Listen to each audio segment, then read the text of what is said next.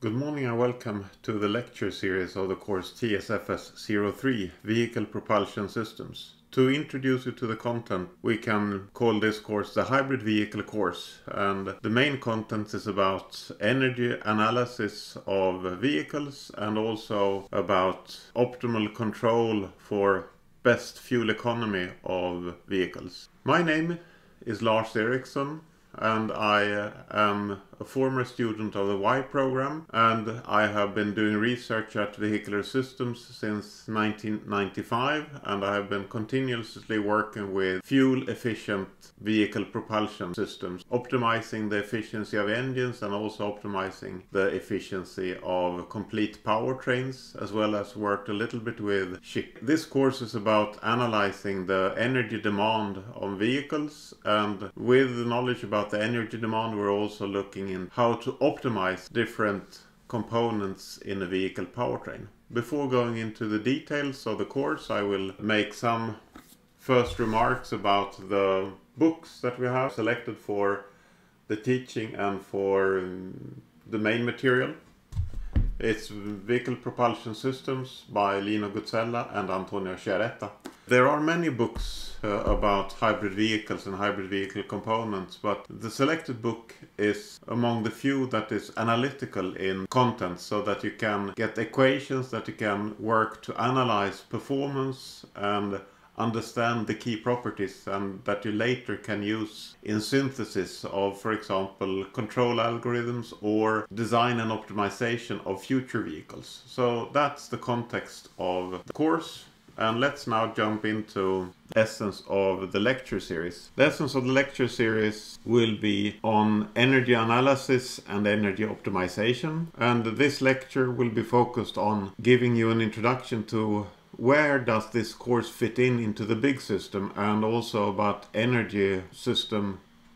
So, the lecture will be about the course. First we'll go into a higher level description of where the course fits in, and then we'll go into the details about what will be important for you in terms of completing the assignments and what you are supposed to hand in, and how we will run the course from the practical perspectives. Then we will go into discuss more about the energy demand of vehicles and look at some interesting perspectives on energy optimization, and especially why have we ended up with liquid hydrocarbons as a key fuel, and also hopefully show you the big challenges that we have in front of us that you as students can work on to improve the future. So, for those of you who have elected this course on vehicle propulsion system, it's a very hot topic for the debate in the society right now, and you can always find people who have ideas about vehicles, and it's a very nice area to work in because you can discuss your work with more or less anyone, and you can motivate why are you doing your work, what does this contribute to the engineering development in the future. And the things that are bringing debate is of course that we have the freedom, the use that people want to preserve. We want to have the ability to go where we want. We don't want to be limited. And we also have systems that have different appeal to different persons, so people get personally attached to either vehicles or to some properties. And on the other side, when we're using the vehicles, we're consuming resources that are limited, and we have a direct influence on the environment. So we have things that we would like to have, and we have things that we need to take care of. This is always debated. For example, we have the Toyota Prius, which is the role model of the efficient vehicle, and then we have the Hummer, that's the role model of gas guzzling resource consumer. Some people like the one, the others like the other. And then we have those that, for example, like sports cars. Here we have a Ferrari, and this is a special vehicle. It's not to be called a car, but it's extremely efficient, and it has been designed to break the record in the Shell Eco Marathon. So in this area we have a lot of feelings mixed with the engineering design challenges to have as little impact as possible on the future environment. When we look at what's going on in the society, we see that we have a diversity of the powertrain configurations that are appearing. We have conventional internal combustion engine powertrains, we have the diesel engine, we have the gasoline engine, and there are new concepts appearing, like for example the Mazda Sky Active X, which is a mixture between diesel and gasoline processes. We also have hybrid powertrains that probably haven't escaped anyone, that we have parallel, series, complex configurations, and there's also appearing fuel cell electric vehicles, and we also have the electric vehicles that are taking a bigger share of the market. Still the market share is very low, but anyway, it's increasing. And the course goals that we have set up is to give you all an introduction to powertrain configurations and also the optimization methods that you can use, and what optimization problems you encounter when you develop vehicles that have as little fuel consumption as possible or energy consumption as possible. And we'll work with mathematical models and methods for analyzing powertrain performance and also optimizing the powertrain energy efficiency. So that's also why I'm using this book, so that you will get the analytical tools for doing the engineering work, not only know about the subjects but also be able to do synthesis and experiments, of course in virtual platforms. So your task will be to design fuel efficient vehicles for the future, or energy efficient vehicles of the future. What are the top priorities in the development? Of course it's the fuel economy, and one saying is that better cars are our best oil wells.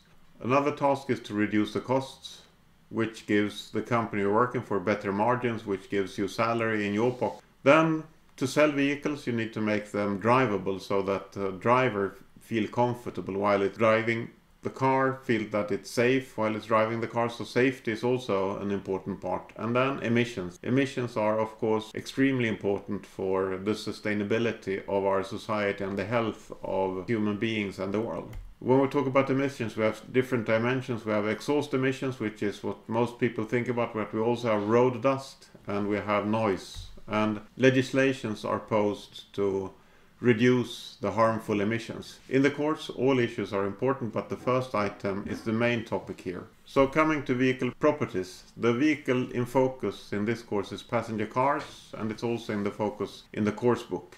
So what characterizes passenger cars then? They are autonomous and they don't depend on a fixed power grid.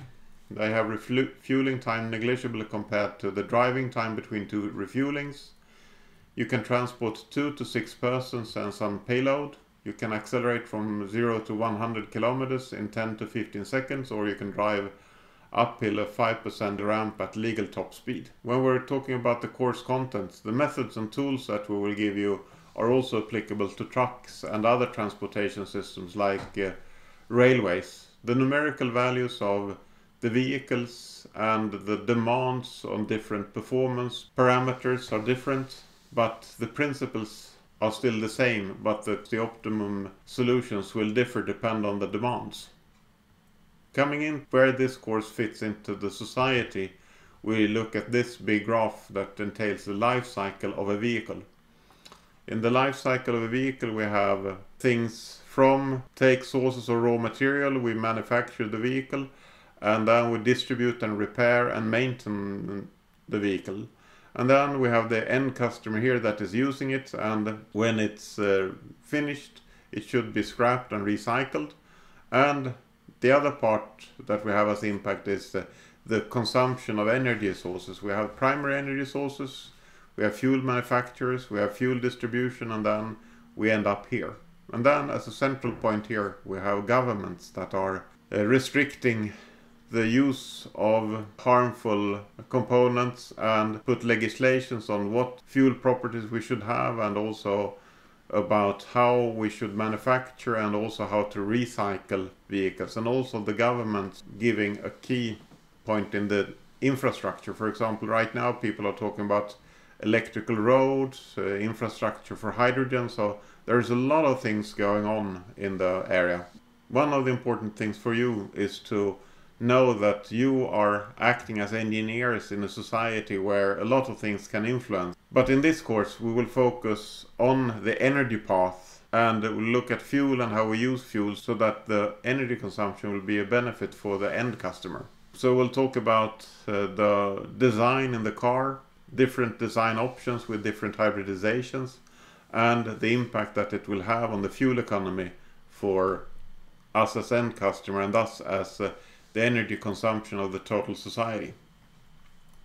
So now when you know where the course fits in, we will go a little bit into the course details that will be important for your hand-ins. So the hand-in assignments that you're doing will be done individually. So your task is to work with hand-in assignments that you will be able to read about in a compendium. We have a sequence of 5 hand-in assignments where each hand-in assignment has a set of mandatory tasks and it has a set of optional tasks. The first hand-in assignment is about fuel consumption requirement of a driving mission. And you will work with methods and tools for analyzing this energy consumption of vehicles, and it contains both mandatory tasks and it contains some optional tasks. The second hand-in assignment will be about optimal control of series and parallel hybrid concepts, and you will work with offline optimal control, so you will be able to get a good grasp of what is the optimum energy consumption that you could get from a hybrid vehicle, and also you will get insight into the optimum behavior of the control strategies. But this is offline, and the next task is then directed into online control. And it's a ECMS, which stands for Equivalent Consumption Minimization Strategy, that is possible to use for online energy management of vehicles. Then we have 2 optional tasks. One will be for short-term energy storage, and the last one is fuel cell vehicles. So to get pass on the course, you have to complete all mandatory tasks, and that will give you grade 3. Then you have optional tasks that gives you an opportunity to have higher grades. So coming to the grading, we have pass will give you grade 3, so you must complete all mandatory tasks. You hand them in, they are examined, and then if you have done some mistakes, you are required to make corrections. So you correct them and you hand them in again, and then you iterate until you have passed all the hand-ins. For higher grades, there is a group of extra tasks that are given points, and they are shown in the compendium. The compendium shows how many points you get for each extra task, and those extra tasks, you work with them, you hand them in like you do with a regular exam, and we grade them, and there is no possibility to add complementary things after you have handed it in. So it's very much like an exam. You make it once, you get graded for it, but you don't need to hand in all of them at once. So you can, for example, make a sequence of tasks first and then see how many points you get, and then you hand in a second sequence, and then you see, okay, should I aim for a grade 4 or should I aim for grade 5? More details are found in the project compendium, and deadlines are given on the homepage and on LISAM, so that you know when you are supposed to hand them in.